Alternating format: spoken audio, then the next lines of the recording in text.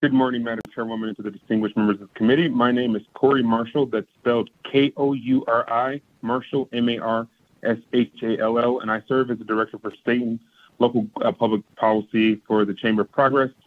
Our corporate partners include leading fintech companies, but our partners do not have a vote or a veto over our positions. We support SB 290, a bill that will regulate earned wage access services that help workers bridge the gap until payday.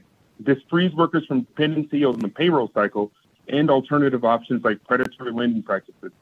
The proper regulation of EWA services can be a benefit to Nevadans, where the FINRA Foundation reports that 56% of Nevadans are living paycheck to paycheck. Customer research conducted by leading EWA providers in 2021 showed that this service is mostly used to pay bills on time, buy groceries, and to avoid late fees.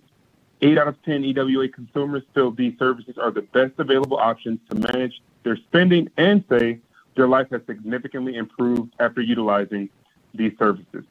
From 2018 up until now, EWA services tripled in usage, primarily in response to consumers adapting to a financial environment where they have household expenses that cannot wait until payday. From single parents to 9-to-5 workers, EWA has been and will continue to be a valuable option that works for their families and budget. We commend the senators for introducing this legislation, which puts guardrails around EWA by establishing clear regulations for service providers. We respectfully request your support for SB 290. Thank you all for your time.